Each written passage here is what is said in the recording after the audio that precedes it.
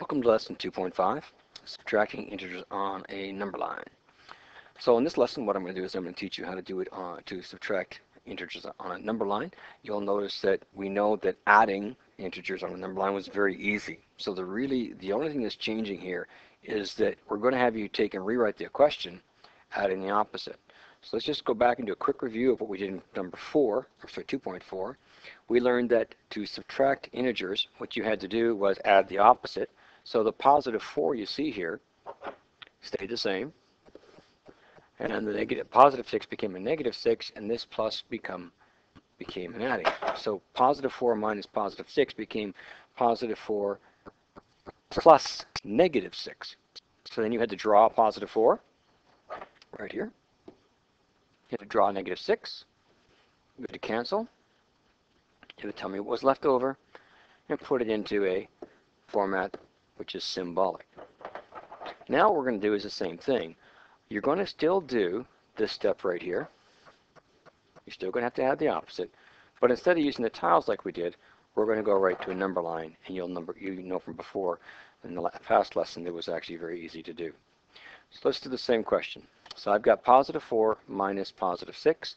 You're going to rewrite the question, positive 4 plus negative 6. Remember that when you're doing a positive, you move to the right, and when you're doing a negative, you move to the left. So in this case, you're going to be starting at 0. You would move 4 units to the right. So we'd go like 1, 2, 3, 4. That would get you to this location. That's your first integer. Once you're at that location, you're at the 4. The next step is to do the adding of the negative 6 right here. So the negative 6 now is 1, 2, 3, 4, 5, 6, which leaves you at negative 2. Okay, so again, like we did, you start at 0. You're going to do the positive 4, so 1, 2, 3, 4. That puts you at the positive 4. And then you're going to do the negative 6, which is going the other direction, and get you down to the negative 2. Okay, let's try another question and have you do some practice. So first off, negative 1 minus negative 3. You have to rewrite it by adding the opposite. Now remember, the negative 1 does not change. The adding comes from this here, and the opposite is an opposite integer. So I've got negative 1 plus positive 3.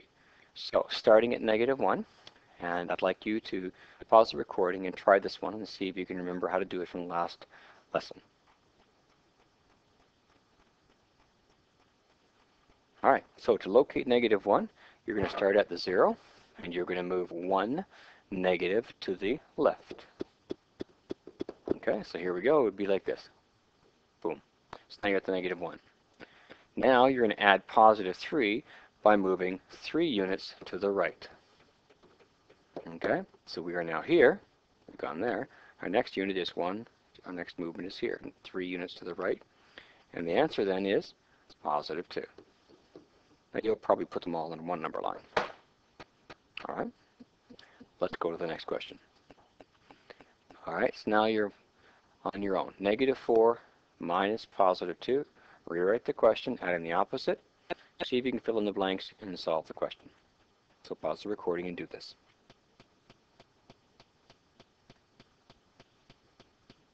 Okay, so rewriting the question, negative 4 does not change.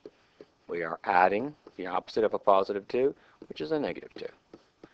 So you're going to start at the 0, and you're going to move 4 units to the left, and that will get you to the negative 4. So here we go. 1, 2, 3, 4. Then you're going to move 2 units to the left again, because this is still a negative. So 1, 2. Now you notice I've moved underneath the line there for the second one. Here is your negative 4. Here is your negative 2. Final answer is negative 6. Okay? Let's have you try the next example, please. Pause the recording and do positive 4 minus negative 5.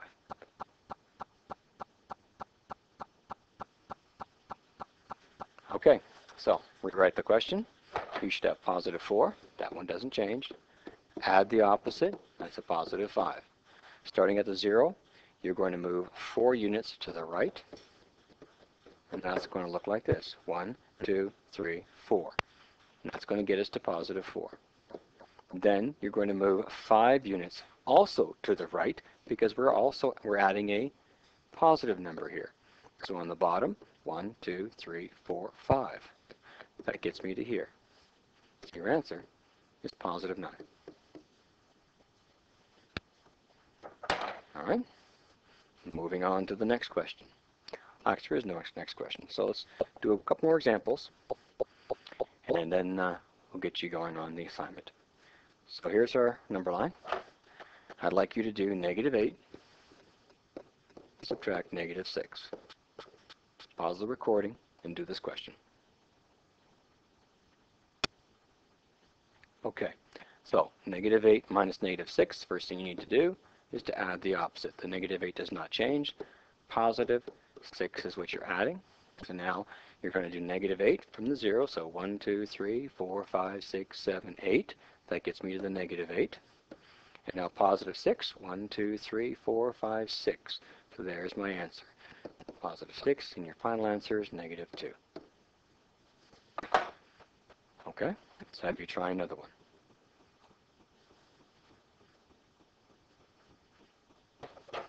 -3, subtract -7.